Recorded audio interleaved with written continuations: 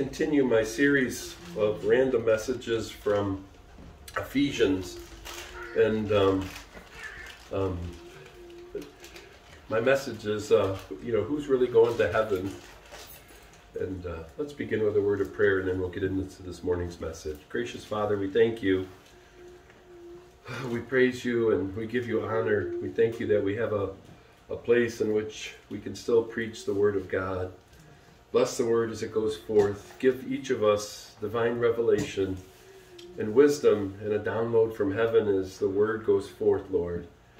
Bring revelation to your word.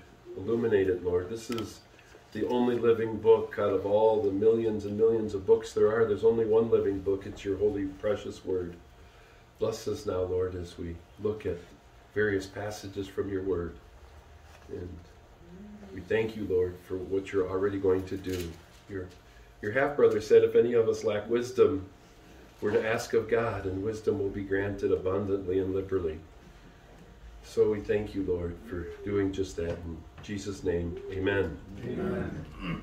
I don't know if you remember Mickey Mantle, but for many generations, Mickey Mantle was a household name, especially if you grew up in the 50s and the 60s, and you knew anything about baseball. Everybody knew who Mickey Mantle was. Back then, he was probably one of the most famous sports figures in America. And if you had a liking for baseball, little schoolboys by the millions imitated his swing, dreamed one day that they could make it to the big leagues like him and play baseball like the Mick.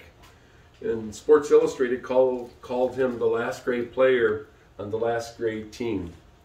But most of you know that in 1995, Mickey Mantle died from deadly cancer. Cancer spread throughout his entire body, and by his own admission, Mickey Mantle said that he abused his body through the years by hard living and hard drinking. And so he said that the demise of his body was pretty much his own fault. And in the months before he died, he liked to joke that when he gets to the gates of heaven, the Lord would say, Mickey, I can't let you in after the way you've lived. And some of us might have that same thinking. Because of the way you've lived, sorry, it's not going to work. But as Mickey told the story, just as he was ready to turn around and leave the pearly gates, the Lord would say, but while you're here, would you mind signing about 6 dozen balls for me? I thought that was a pretty funny story when I read it. But against this whole backdrop, I guess we could raise the question, did Mickey Mantle go to heaven? A lot of us probably wonder that about various people. Did so-and-so make it? Did so-and-so not make it? I often think to myself, if we make it to heaven personally, we're probably going to be surprised who's there and probably be surprised who's not there. But, I think he was clearly thinking about heaven in his last few days, especially based on the testimony that I read. But by his own admission, he said that he didn't deserve to go. And in fact, he expected that the Lord would turn him away. But perhaps you might have seen the funeral in Dallas for him. Bob Costas, the old NBC sportscaster, he got some press for his great moving eulogy that day. But former teammate Bobby Richardson gave the most important message when he packed the sanctuary of Lover's Lane Methodist Church in Dallas. How Mickey had called him and asked for prayer just 2 days before he died. When he went up to see him in the hospital that same day, he brought up the subject, I want you to know that I've accepted Jesus Christ as my Savior, according to what Bobby Richardson reported in his eulogy. But he wanted to make sure, so he shared the gospel again with Mickey Mantle anyways and explained what it meant to trust God, trust Christ as your Savior. And when he finished, Mickey Mantle said, that's exactly what I already did. Yeah. And the next day, knowing that his death was near, with a smile on his face, he said, I'm ready to go now. let's get on with it. And within a couple hours of making that statement, Mickey Mantle died. So did Mickey Mantle make it to heaven? To us, I guess, the question might seem a little academic, but it was a great question on his mind for those people that day in Dallas. You can read the news reports about it, because I did. But the sermon is not about heaven in general, or even about salvation in general. But it's about the heart of salvation. And that's really what I want to speak about this morning, the heart of salvation. Because the heart of salvation is really the forgiveness of sin. And this is a central truth in the Christian gospel, because no one can make it to heaven unless their sins are forgiven. You know, no matter what you think, unless your sins are forgiven, the gates to heaven are locked. You know, when I grew up in a liturgical church where you recited the Apostles' Creed every single Sunday.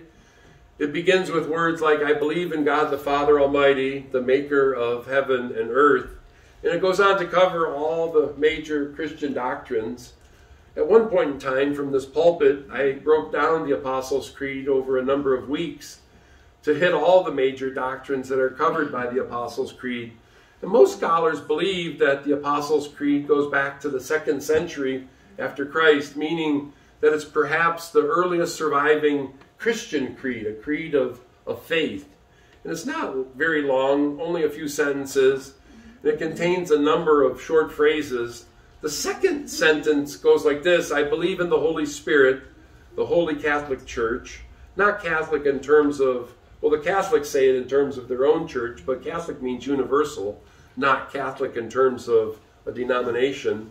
The communion of saints, the forgiveness of sins, the resurrection of the body, and life everlasting. Amen. Those are all big-time doctrines that Christians believe absolutely. But did you notice something tucked away in that last phrase is the forgiveness of sins? That strikes me as pretty important because this ancient creed lists everything that early Christians considered essential to Christian faith. It's also the things that, from a biblical perspective, are considered the same. But that's one reason that I believe in the forgiveness of sins, because the earliest Christians in the Bible believe this as well. They understood that at the heart of the gospel itself is the message of forgiveness. Oftentimes, we hold on to unforgiveness in our own lives. We have a hard time. We like when people forgive us, but we have a hard time extending forgiveness to those people that have hurt us. Some people carry hurts and wounds and pains and difficulties their whole life because they've never learned to extend forgiveness to another. But there's a great need for forgiveness. And you might say, well, why do we need forgiveness? And it's because that we're hopelessly lost if we really understood our position. The Bible says it this way: all we, like sheep, have gone astray. We have turned each one to his own way. And that's pretty much the way most people live. That's Isaiah 53, verse 6. This was way before Christ's birth, hundreds of years before his birth. The prophet Isaiah got it perfectly well in terms of the way humankind is and how mankind is. We all go astray. We go our own way. We do our own thing. And most of us don't even think twice about it. We've turned each one to his own way, his own sinful way. And that's our problem. Our problem is sin, and it's a problem that affects everyone. There's no person that's perfect except the Lord Jesus Christ. Some denominations think that their clerical people are perfect, or they lift their clerical people to a point of not having sin. That's just nonsense. For example, they think that the Pope is without sin. That's just not true. All men have sin, no matter who you are. There was only one sinless man, and he was the Lord Jesus Christ. And Romans 3:23 tells it to us this way: all have sinned. Not some, not most, not those ones over there, over here. It says all have sinned, and all come short of the glory of God. So there's no perfect ones, so stop looking at me that way this morning. We're all sinners. We're all sinners by nature. We all have a sin nature. We're sinners by birth, and we're sinners by choice.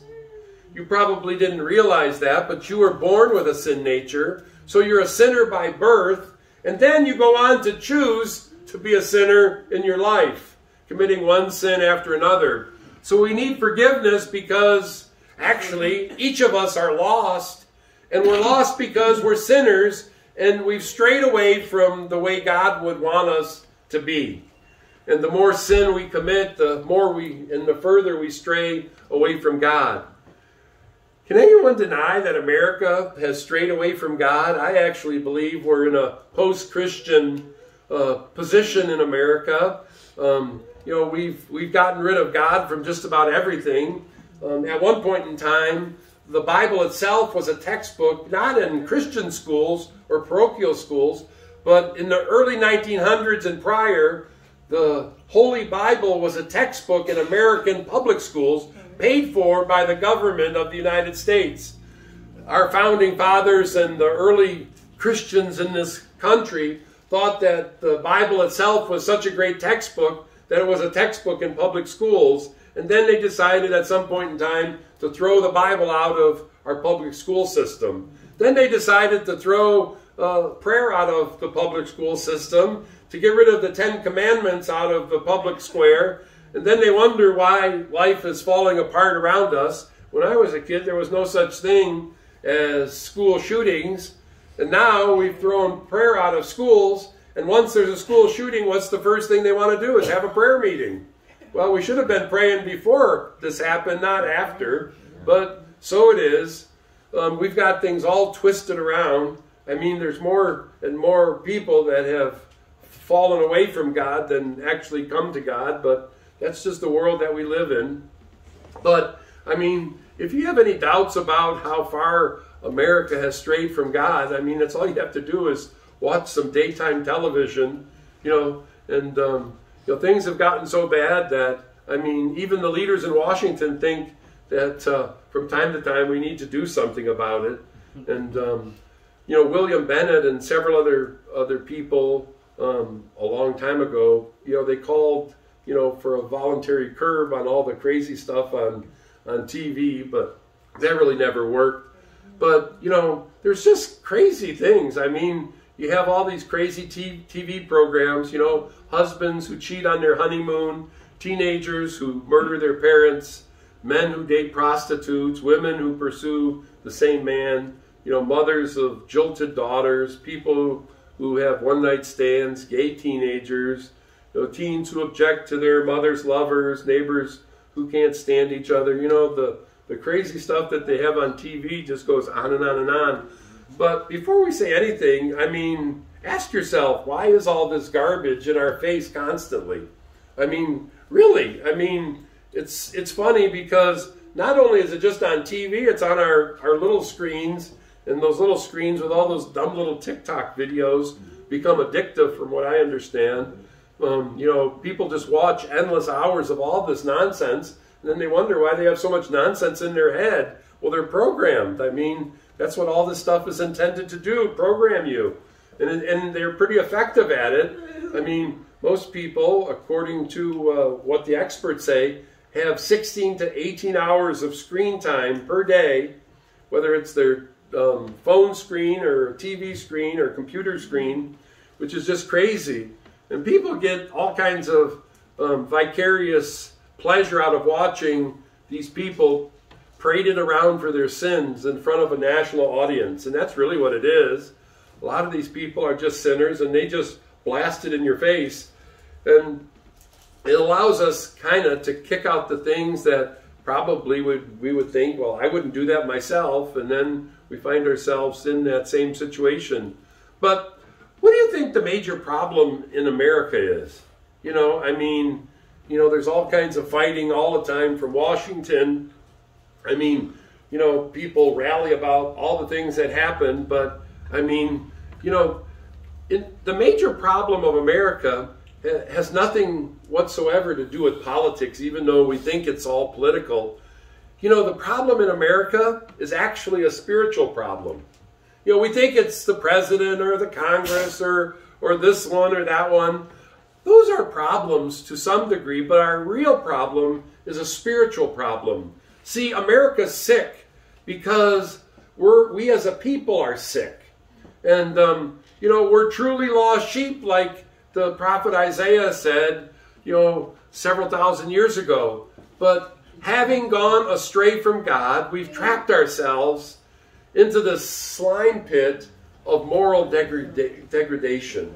And that's really where we're at as a nation. I mean, we've accepted moral degradation as just normal. I mean, it's crazy. I mean, we've trapped and, you know, we're trapped in it and we don't even know it. You know, a lot of people have addictions to pornography. I was listening a few weeks ago to Focus on the Family, and they said that, you know, porn used to be a male problem, but the highest growth factors with pornography is actually the female audience. And, you know, it's kind of crazy, but, you know, people are trapped in things like pornography.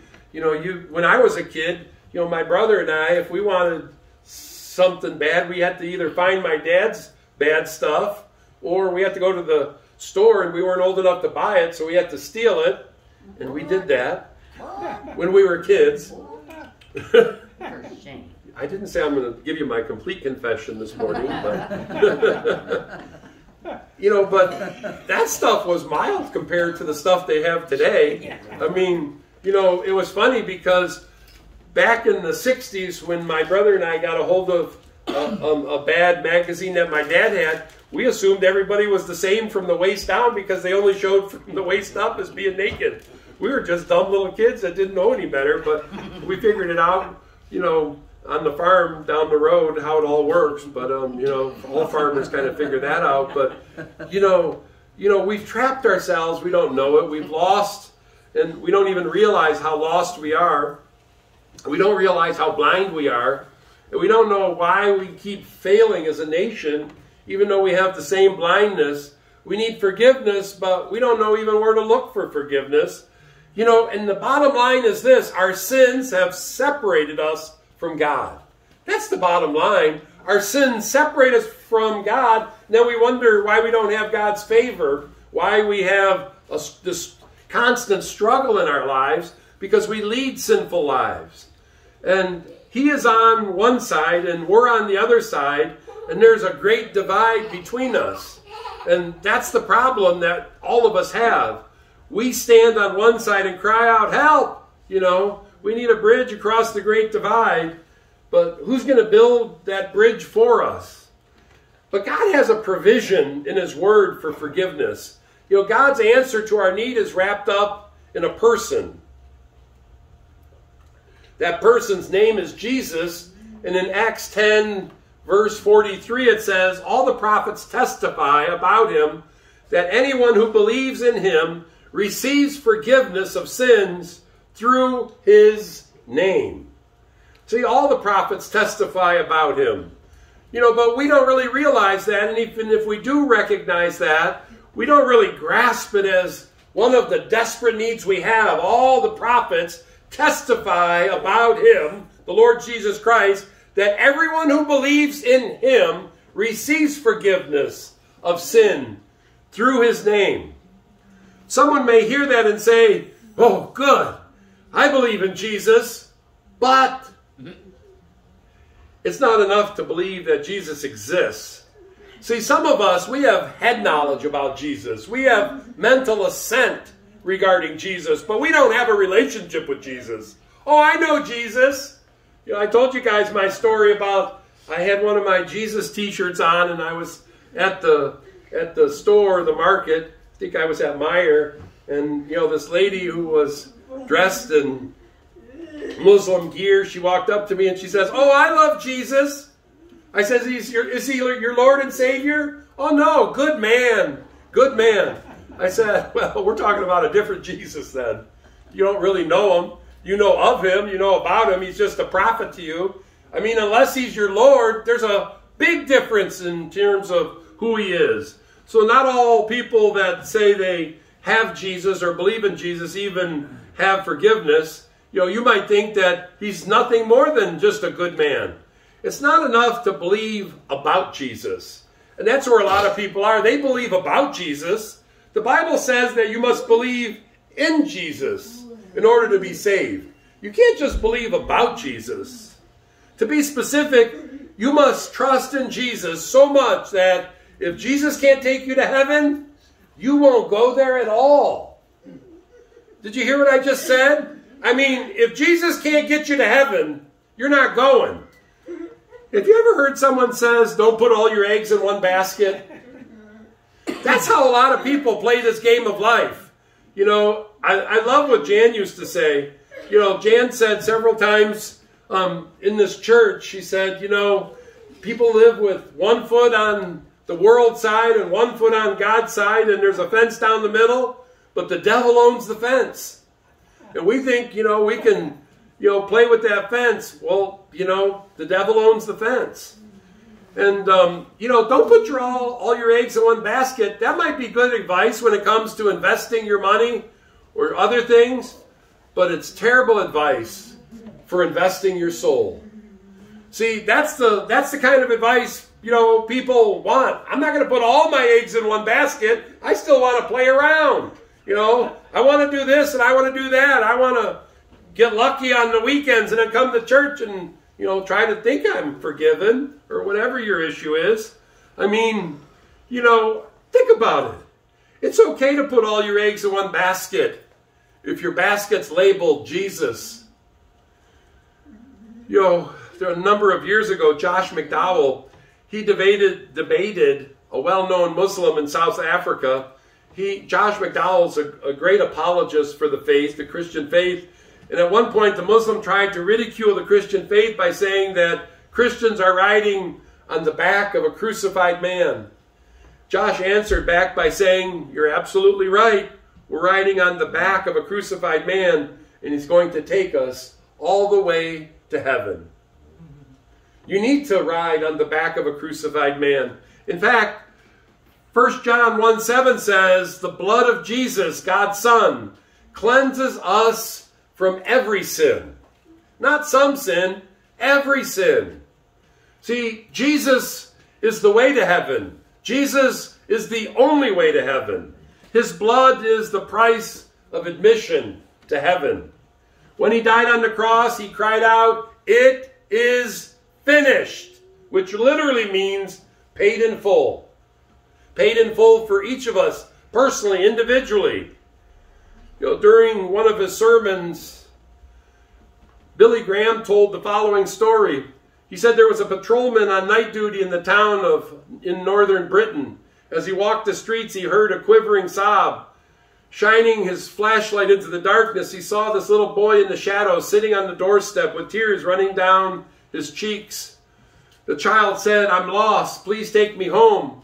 And as the patrolman began naming street after street, trying to help the little boy remember where he lived, he named the shops and the hotels in the area, but the little boy could give him no clues in terms of where he lived. Then he remembered that at the center of the town there was a church with a large white cross, and the cross towered high above the rest of the city. The patrolman pointed to that cross and says, do you live anywhere near that place? And the little boy's face immediately brightened up. He said, yes, sir. Take me to the cross and I'll find my way home. So you see, the cross is God's provision for one man's sin. If you go to the cross, you'll find your way home to Almighty God.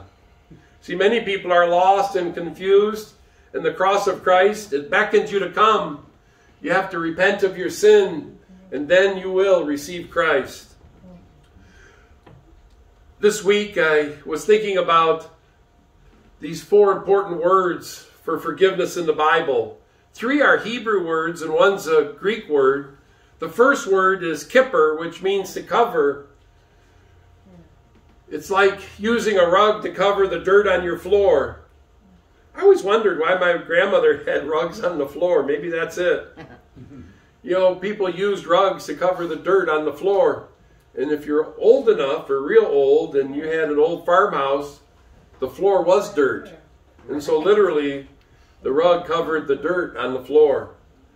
Yom Kippur, the Jewish Day of Atonement, comes from that word. The second word is nasa, which means to lift and take away, as when you remove a stain from a carpet. And the third word is selah, which means to pardon or to wipe away or to clean a record clean. And the principal Greek word is aphesis, which means to let go or to send away, as when you release a prisoner from jail. When you put all these words together, you get a graphic picture of what forgiveness truly is. God covers our sins. God removes the inner stain of our sin. God wipes away our personal record clean of all of our sins. And then God releases us from the guilt so that we're set free from our sin. The Bible uses a number of word pictures to help us grasp the total concept of forgiveness. In Psalm 32:1, it says, "Blessed is he whose transgressions are forgiven, whose sins are covered." In Psalm 103:12, it says, "As far as the east is from the west, so far has he, God, removed our transgressions from us." And then there's one of the most beautiful promises of forgiveness. It comes in Isaiah chapter 43, verse 25. It says, "I, even I, am he who blots out your transgressions for my own sake, and remembers your sins no more." How amazing is a God that can do that? He'll remember your transgressions, your sins, all your failings no more. It's kind of crazy when you really think about it. I remember a friend of mine who told the story of a forgotten police officer that he met in a church in California. He said his friend was a cop's cop. He was tough with the capital T. And he had seen the underside of life. And, you know, he had jaded himself with great skepticism because as a cop's cop, he'd seen things that a lot of people had never seen before. And not only was he a cop's cop, he also served in Vietnam and seen many horrible things about humanity there as well. And I think that probably made him live on the edge, according to my friend. But he lived across the street from a church, and his children occasionally came to Sunday school. He and Carol, his wife, would sometimes show up for services.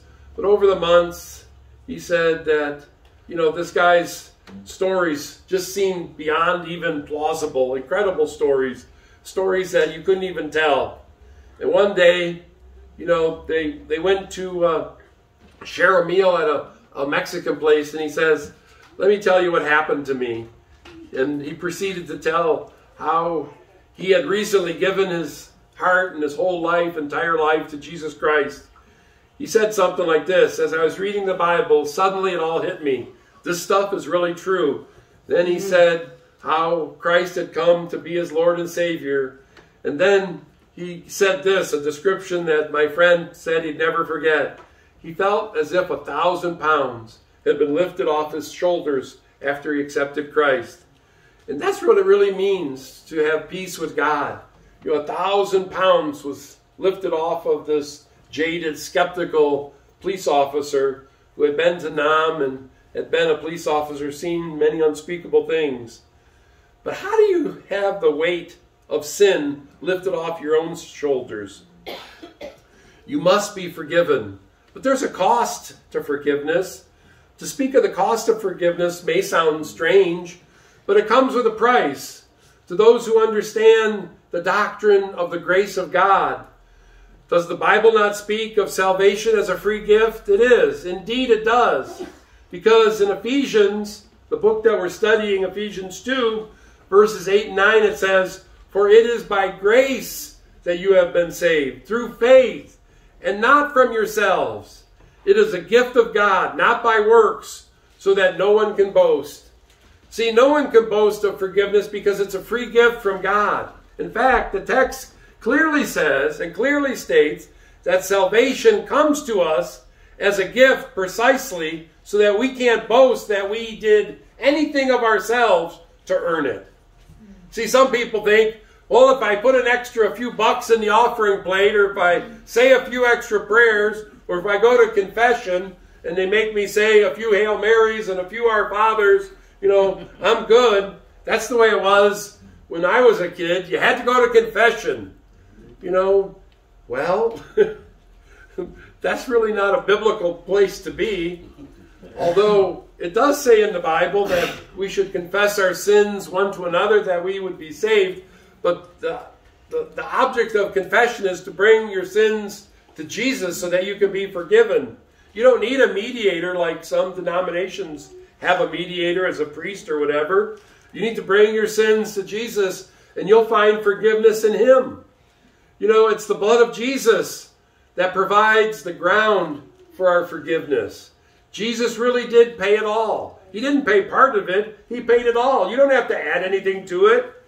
You know, but how can there be any cost to us? Is forgiveness free or is it not free? The answer is it depends on how you look at it. From God's side, salvation is provided for you. And for me, it's free of charge because Jesus paid the complete price at the cross. We couldn't pay enough to atone for even one of our sins. How many animals were killed for the atonement of sins in the Old Testament system? Millions and millions and millions. Gallons and gallons of blood were shed. And then came the perfect Lamb, the Lord Jesus Christ. As one little chorus puts it, He paid a debt He did not owe. I owed a debt I could not pay. I needed someone to wash my sins away. That someone is Jesus. He's the only one that can take away our sins. But from our side, actually the picture is a lot different. What will it cost you to have your sins forgiven? John Gerstner, the Presbyterian theologian, said that the only thing standing between the sinner and God is the sinner's virtue. The sinner always thinks he's better than he really is, and that's that he's not as bad as he really is. He's got it wrong on both sides, both ways. In God's eyes, the sinner is not so hot after all, and even his presumed righteousness is just as filthy rags in God's eyes. We see that in Isaiah 64:6, that our righteousness is like filthy rags. What the Bible's referring to as filthy rags are actual dirty minstrel rags, gross and disgusting. That's where each of us start from. That's why many people will never be saved. They think they're a little bit better than they really are. See, there's a lot of people like that. Well, I'm not as bad as everybody else, so I'll just leave it there and, you know, I'm going to just roll with the dice and not put all my eggs in that God basket. That's too much. You know, so they play the game and think that they're going to make it. And because they don't give up that false notion of their own goodness, they can never be forgiven. See, some of us think we're just good enough to make it. Gooder and better, not good English, but than most people. But that's where a lot of people think they are. You know, I'm gooder than the other 10 people that I hang out with, so I'm the best of the bunch. I'm good. No, you're not. You only think you are. And if you think that, you're just lost and you're going to hell. So when you get there, don't say the preacher didn't tell you, because he just did. The story is told of a very good man who one day died and he appeared at the pearly gates. He lived such a good life that he presumed that the gates would just automatically swing open for him when he got there. And he would soon be relaxing in his heavenly mansion. All was good. When he rang the buzzer at the gates, St. Peter came to meet him. When the man said he wanted to enter heaven, St. Peter said, "Very well, you need 1,000 points. You need actually 1,000 points to enter heaven." The man smiled, knowing that his good works would certainly surpass that total of 1,000 points. He said, "During my life, I volunteered for the Red Cross. I did work at my community church, and I gave to every charitable organization in my town. Excellent, said St. Peter. You get 1 point. He needs 1,000. Somewhat taken aback, the man continued, I was a faithful family man. I was faithfully married to the same woman for 40 years. I loved my 4 children who went to the finest parochial schools. I paid for their schooling because I wanted them educated in the ways of God. Oh my, said St. Peter. We don't get too many people up here like you. You actually paid for their Christian education? And you've been a faithful married man? You get another point. Now he's got 2. So the guy knows he needs 1,000 points. Now he's sweating profusely, and the man said, I have a few other things to tell you, St. Peter. I was a scout leader. We never missed one Sunday of church. I brought my children to church, my wife to church every single Sunday. Never missed. Further, I was even on the board at the church. I even sang in the choir at the church, and in my younger years, I taught Sunday school. St. Peter says, commendable in every way. What a credit that you were to the community. You did all of that, you get another point. So now you have 3 points. The guy falls on his knees and cried out in desperation, but for the grace of God, no one can get in there. To which St. Peter replied, you have just received 1,000 points. See, to be saved, you have to realize first that you can't save yourself. See, most of us in our American thinking, North American thinking, we think that it's going to be based on our own merits, on our own good deeds, and all the things that we could do in our own self-righteousness. But as long as you hold on to your self-righteousness, you can't be forgiven. You'll never be forgiven. As one of the old hymns in church put it this way, nothing in my hand I bring, simply to the cross I cling. See, a lot of times we think we have something in our hand to give to Jesus. We don't. That image of an empty hand is appropriate because it pictures exactly how we must come to Christ. Empty-handed. We come with empty hands, or we can't come to Him at all. With that, we return to the original question. Did Mickey Mantle make it into heaven? He had everything. He had fame. He had fortune. Everything was on his side. But at the end of his life, his hands were empty. All those home runs and all those amazing catches, even the wonderful Oklahoma smile, couldn't forgive even one of his sins. And by his own admission, he came to the end of his life with so many sins that needed forgiveness. Bobby Richardson and his wife went back to visit Mickey Mantle again the day before he died.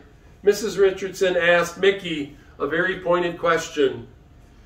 If you were to stand before God and He would say to you, why should I let you into heaven? He immediately replied with John 3:16, for God so loved the world that He gave His only begotten Son, that whosoever believeth in Him shall not perish, but will have everlasting life. You see, that's the right answer. Did Mickey Mantle make it into heaven?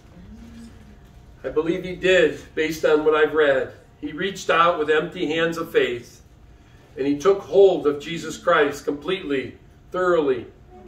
The blood of Jesus cleansed him of all of his sins and all of his crazy living.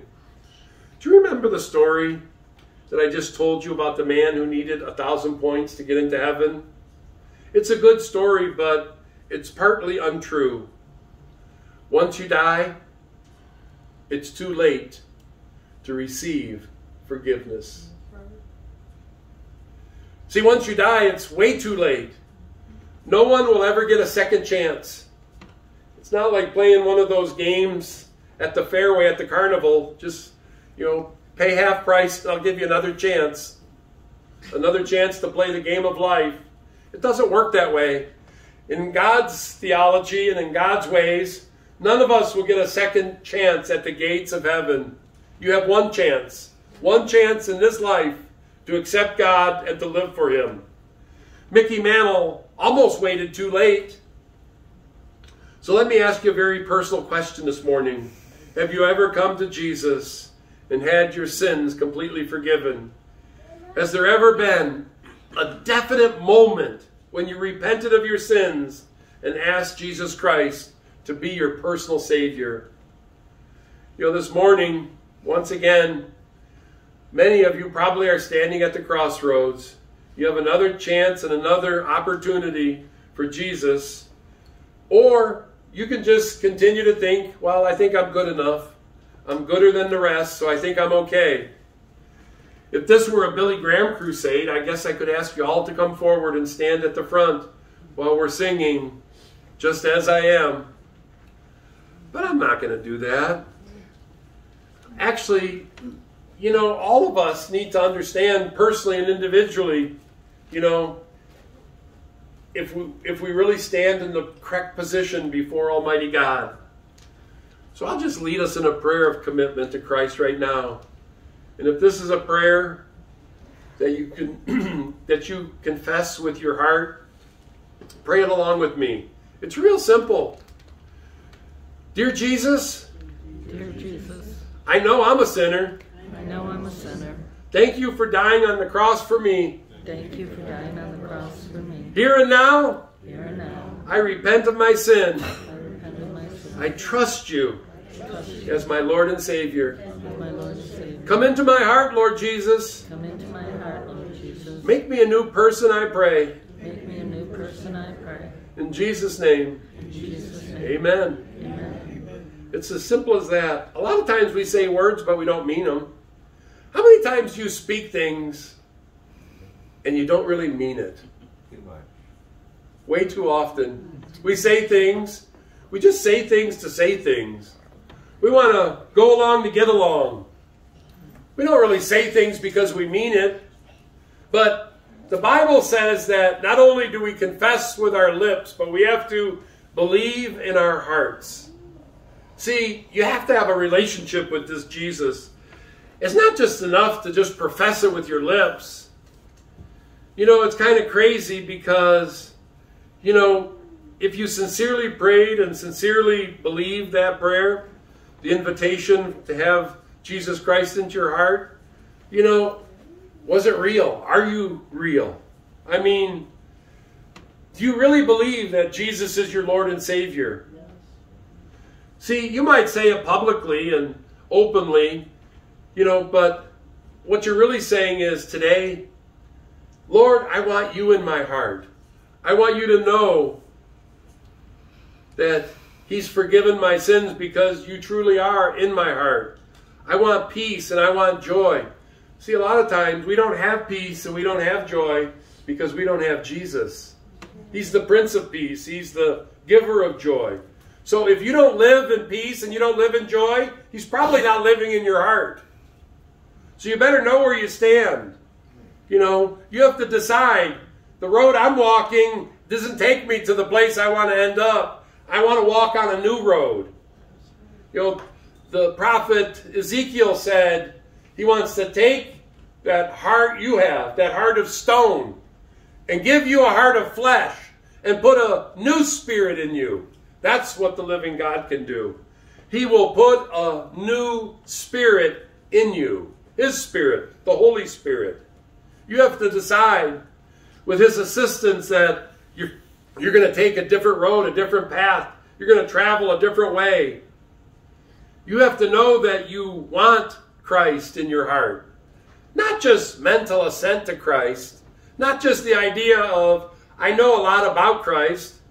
You know, there's people that have come to church for 5, 10, 15, 20, 30, 40 years. They know a whole lot about Christ, but they don't know Christ. That's just the way it is. They can sit in church and think, you know, but, you know, just because your car's in the garage doesn't make it a car. I mean, doesn't make you a car, whatever. You know, just because you sit someplace doesn't make it so. You got to realize you're either in Christ or not in Christ. Giving your heart to Christ is really what it means to be a Christian. You've come to Christ. You've come by faith to the cross. And He's the one that will come into your heart and forgive you of your sins. He will change your life. If you're carrying around a burden that's more than you can handle, you probably are not there yet. You haven't asked and received forgiveness if you have guilt and shame and all the other things, because what Christ does is He cleanses us from our sins, and He cleanses us from all unrighteousness. So that cleansing power makes us into new creations. That's exactly what the Scriptures tell us. We're new creations in Christ. So if you feel like a new creation, and it might take some time. I'm not saying it's instant. And just because you vocalize the words doesn't mean it's so. You have to actually believe it in your heart, and then as you believe it in your heart, the Holy Spirit will help you change. And you'll start to see godly fruit as a result of your living. If you have no godly fruit, you probably don't have a godly root. And if there's no godly fruit, you'll see what the godly fruit is in Galatians. But if you don't have godly fruit in your life, you probably don't have godly roots in your life. And if you don't have godly roots in your life, you probably don't have Jesus. You know, Jesus says you'll be known by your fruit. If the only fruit that your life produces is bad fruit, evil fruit, lies, deception, sexual sin, all the things that God doesn't bless, well, you probably don't have enough Jesus yet. And I'm not saying it's incremental, but as we push into Christ, we become more godly. As we fill our minds with good and godly things, we have less room for evil things and sinful things. You know, the Apostle Paul said in Corinthians that we're to take captive every thought.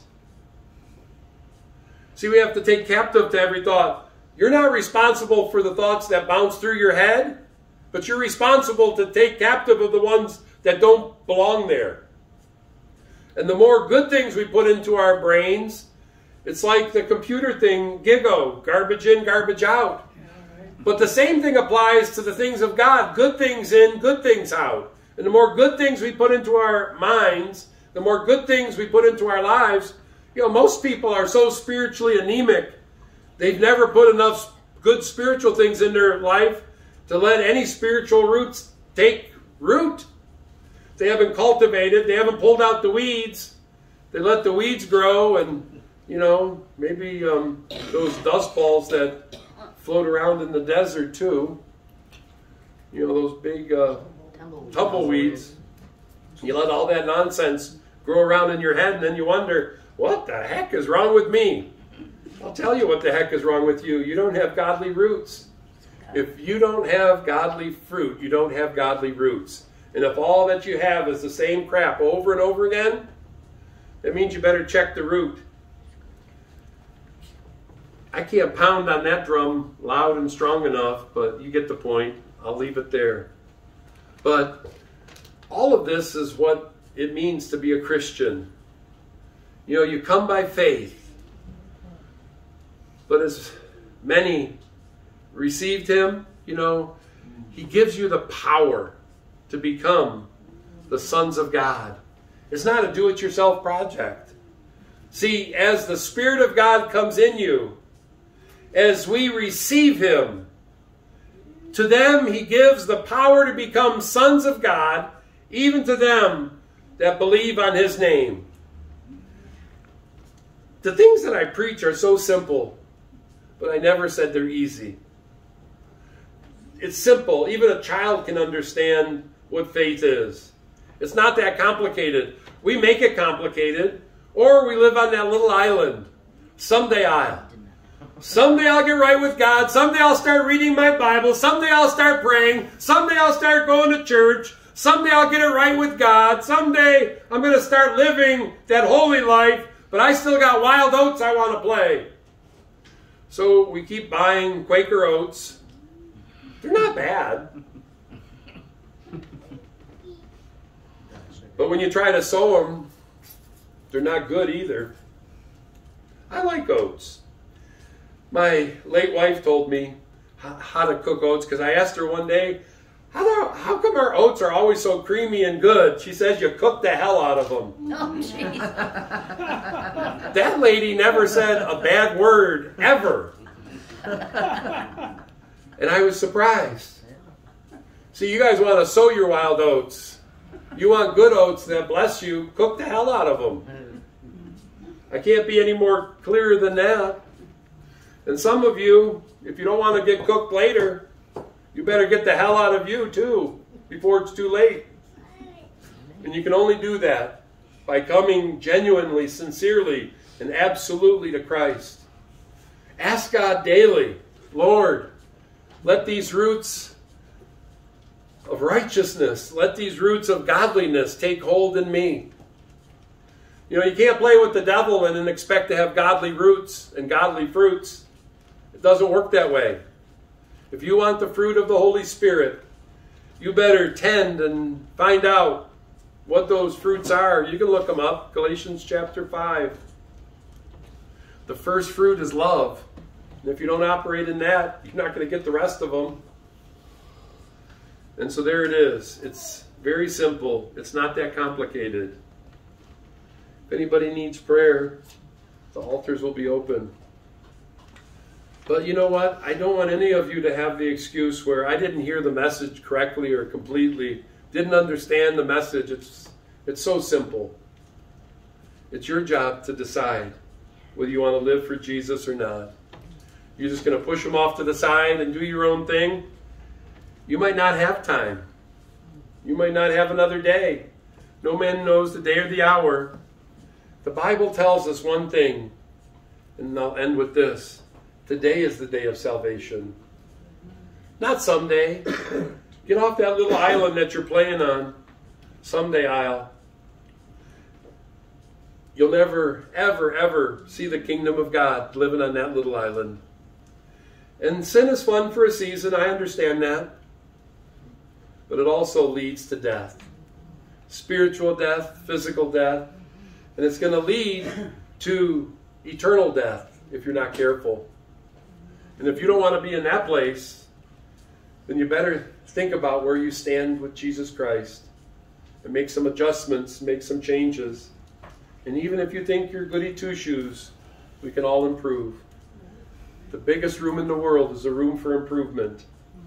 And the biggest place in the world, it's not heaven, it's hell. The Bible tells us actually that hell is expanding. Why is that? Because most people are going there. It never says heaven's expanding. In fact, in the Gospel of Matthew, it says, wide is the way, narrow is the path, few enter in. If few enter in, that means most don't. So get off your little high horse and get off your denominationalism. There's no church that can save you. There's no church that will save you. There's no pastor that will save you. Matter of fact, I'm irritated by pastors that say, oh, we got so many salvations under our ministry. If God doesn't save you, you're not saved. Only Jesus Christ can save you. He's the way, He's the truth, and He's the life. He didn't say He's a way. He said He's the way. There's only one way. And it says, no man, John 14:6, no man comes to the Father except through me. So if it isn't through Christ, there's so much sad news going on. There was some headlines this week. There's a church that I had attended off and on for some time, went to a lot of special events. It was called Detroit World Outreach. It was a church for decades and decades on Telegraph in Redford. Huge church.